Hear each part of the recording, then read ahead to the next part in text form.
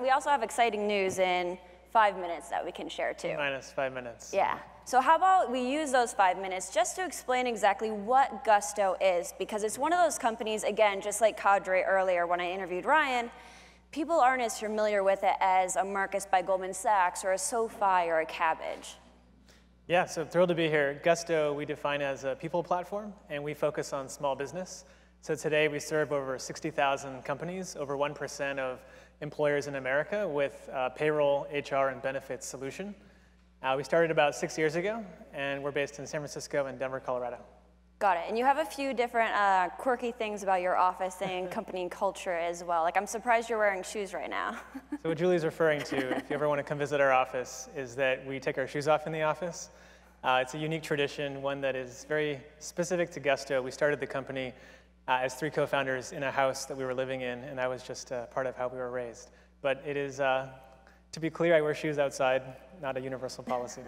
Well, you have some other ones too. Like, I remember whenever someone gets an offer from your company to work there, you have this weird tradition about like when you call them to give them the offer. Yeah, we think fundamentally every business, whether it's us or the customers we're serving, is about people and what they're able to do, what they're capable to do.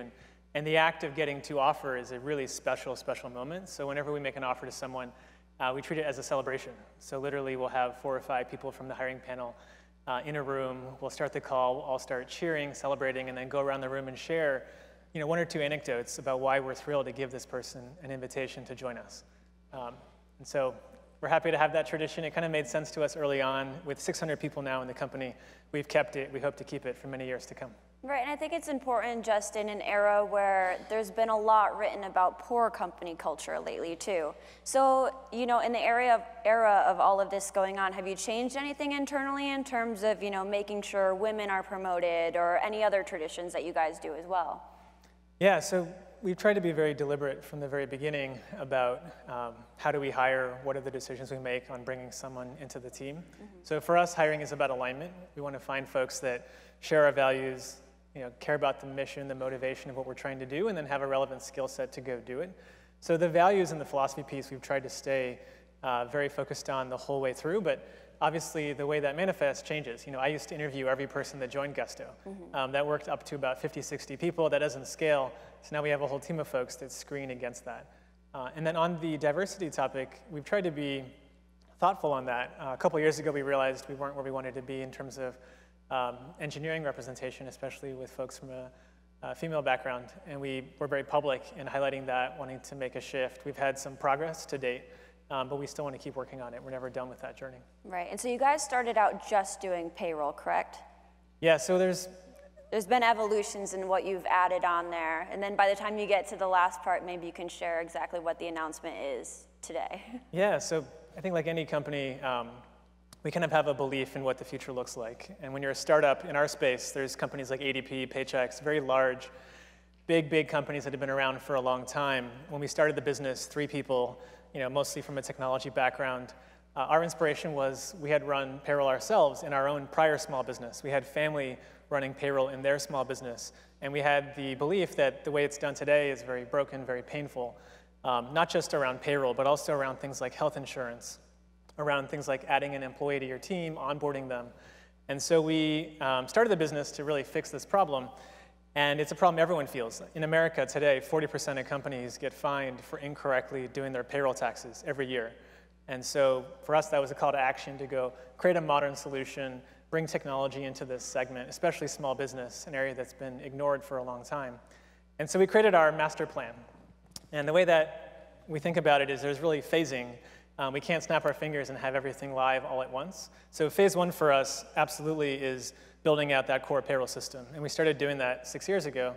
We launched about 5.5 years ago.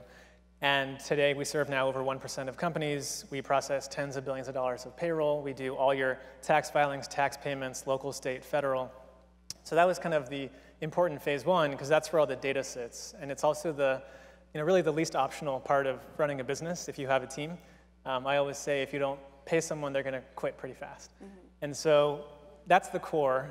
Phase 2 for us was really building out health insurance, benefits, layering in all these different other components that are equally painful, frustrating, sitting in other silos, and we really believe should be in one integrated solution. And then phase 3, which we're actually announcing and kind of sharing with the world for the first time today, is something that we've been working on really since the beginning, but are now able to share more publicly. We call it personal prosperity. And it's a bucket of features and functionality very focused on the employee experience. And so specifically what we're launching is something we call flexible pay, which we really think of as the future of how payroll should be if you're an employee. So we were talking about this earlier, but you get paid every 2 weeks today. Most folks are paid every 2 weeks. Unfortunately, that creates a lot of downstream effects from a cash flow standpoint, where if someone has rent due 2 days before payroll, or payday rather, they can't cover it. They might have to take out credit card debt. They might have to take out overdraft. They might have to even take out a payday loan. And so all of that would go away if people could get paid for the work they've done when they do it. And someone yesterday even joked to me their kids have a better payroll than they do because when they mow the lawn, they get paid. Whereas when you're an adult working in the professional fields, you work and then you have to wait 13 days to get paid. That doesn't make any sense. So flexible pay is the ability for employees getting paid through Gusto to choose their own pay schedule, irrespective of the employer debit cycle. So there's no effect to the employer cash flow. What we're doing is basically enabling the employee to choose the schedule that's right for them. And that's really exciting. They can just choose every Wednesday, done, and they're good to go. Or if they work 3 days and they have some need for capital, maybe there's an urgent thing that pops up, they can actually pull out those funds. And because we're the payroll company, we know what their historical income was, we know what they were paid before, we know how many hours they've already worked, what they're owed today if they were let go by this company. We know the solvency of the employer because we directly engage with their bank account. We know when this person's going to get paid next, and we're the one that's going to pay them in 11 days. It gives us a really unique set of data to actually approach that risk decision in a different way. And so we really think, again, once this is ubiquitous and widespread, no one really will ever go back. Kind of like when payroll used to be paper checks and you would have to go to the bank and deposit them. This idea of a 2-week pay cycle really should go away and be seen as a byproduct of the past. So CB Insights employees use Gusto. Yeah. When are they going to be able to use it? Because you're just launching in Texas now, and CB Insights is obviously based in New York, so when can we expect something like that to roll out here? So no date to announce. We're starting it one step at a time. Texas is a big state, so that's why we started there. But we do believe and want this to be accessible to everyone on the Gusto platform. So no dates yet, but we'll make sure you know as soon as it's live so you guys can personally benefit as well. Got it. The other thing I want to ask is just, Coinbase used to use Gusto and they outgrew it. There's a few other companies that I know that used to use it, loved it, and then they outgrew it as well. Is there ever a time where you could scale your technology to start working with larger businesses? Like me at Bloomberg, could I ever get paid through Gusto, or is that just not a priority right now? Yeah, so for us, fundamentally, the technology, the infrastructure we've created is ultimately very, very scalable. But we really want to be very focused on which customer matters most. And so for the next several years, at least, we're just very, very focused on that 1 to 100 employee segment. It's a third of the workforce in the US. It's literally 98% of the companies in America are in that segment, 1 to 100. And it's a segment that's massively fragmented. So you do have big companies like ADP and Paychex. Together, each have rather about 10% market share in terms of number of employers. We have 1%. But pen and paper has 40, 50%. And so we really think that segment that hasn't had access to great technology is getting fined, making mistakes. It's our privilege to take 5 of the 20 hats off their head and say, we will now help you. And because of our business model, we're a very inbound organic engine. We really differentiate through ease of use and quality of experience. Our NPS is 70 plus, which is for us our due north on are we actually delivering value and helping you as a business. And that's like a customer satisfaction score, right? Yeah, so NPS is Net Promoter Score. It's a way to evaluate, would you recommend this product to someone else? And our biggest way of growing is through word of mouth and referrals. Got it. Well, Anand, you're not allowed to hire anybody else, at least for the next few years, because they want to keep using Gusto.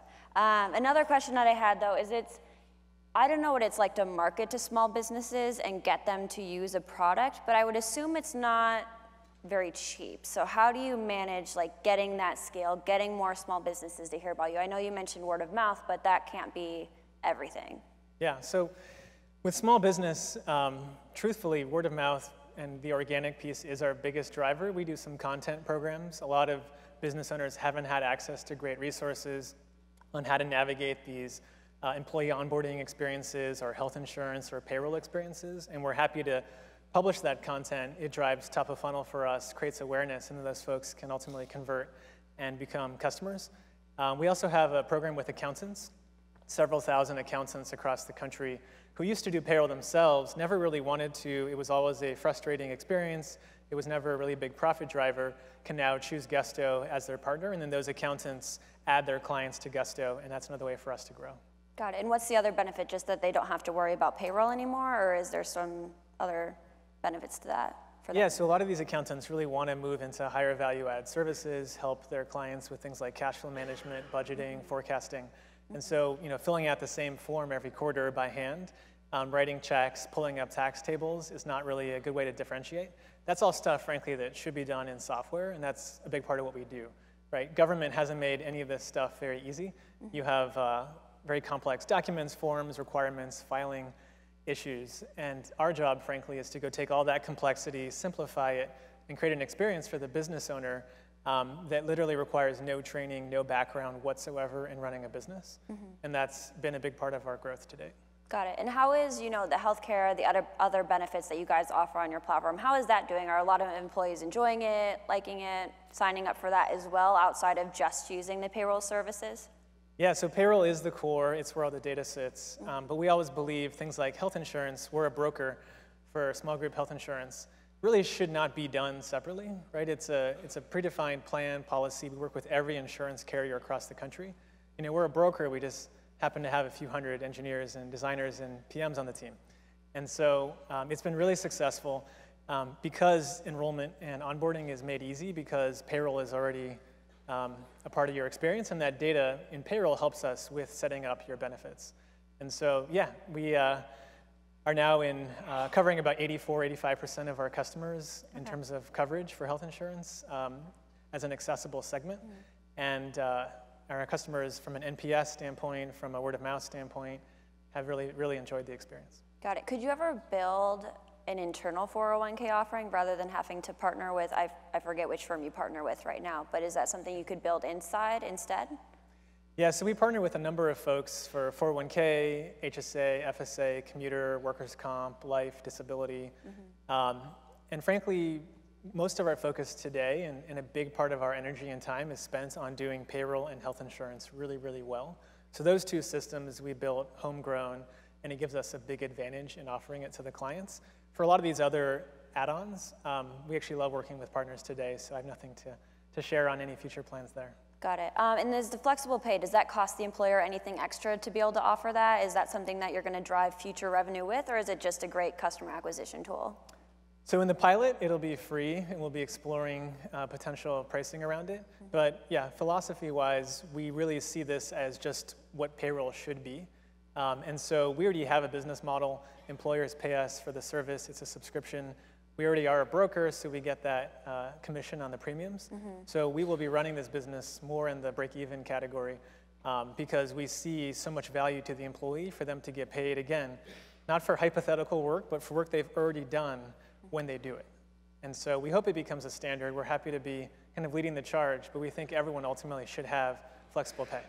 Right, and I feel like there's a few other companies, like Visa had like a direct pay program for like an Uber driver if they work 3 days and want to get paid right away. You can get paid, like a gig economy worker could get paid for work much faster than, say, I think me at Bloomberg, if we used Gusto, the quickest I could do is like a week at this point, correct? So we, in terms of if you're using Gusto? Or? Yeah, if we were using Gusto, since I'm a salaried employee working all the time, a week is the shortest amount of time. Well, with flexible pay, I mean, you could theoretically choose to get paid every day if you want. Okay. But yeah, we think ultimately, not everyone's going to want to get paid every day. That feature is probably more if you have some urgent need for capital. You now have not the need to go to credit card or to a payday loan. We can literally just pull the money against your existing earnings from our system. But yeah, we're excited to keep iterating, exploring what makes sense, and we hope, again, it becomes the standard. Got it. And one thing I've found with any founder that I interview, you have to be extremely passionate about just what you're innovating on and what you're doing to actually make it work, because you You're traveling a lot, you're working crazy hours. What makes you passionate every single day to just keep doing what Gusto is doing? Yeah, so we've talked about, our goal is to spend many decades building Gusto. You know, I would do this job for free, frankly. It's just fun to fix problems. And so our customers tell us every day, thank you, and are grateful. And we're fixing something that's very, very painful for them. You know, doing all the taxes, filings, all the different documents by hand takes a lot of time, and we're honored to save them time and money. But then also on the relationship side, we really believe our mission is to create a world where work empowers a better life. People spend a lot of time at work. It's a big part of where you derive, hopefully, fulfillment and impact. But people make offers through Gusto. They set compensation through Gusto. They get paid and feel appreciated for their work, hopefully through Gusto.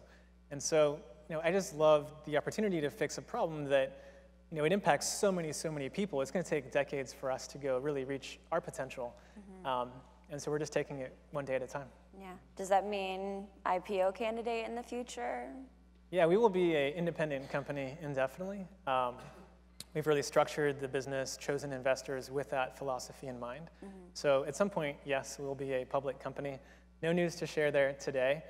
We think it's we'll just talk backstage later. I don't want them yeah, knowing we'll try anyways. to cover, no, nothing there. We're happily a private business today, but at some point it will make sense. The pros will outweigh the cons, and we'll celebrate that moment and then keep focusing back on the customer. That really is who we're here to serve. Got it. All right. Over, underrated timer. You ready? I'm ready. Ready. All right. ADP. No comment on competitor. All right. Fair enough. Shoes. Shoes. Overrated. Overrated. And you share an office with Uber. They're across the way. Uber, over, underrated. Functionally useful and culturally a work in progress. Gotcha.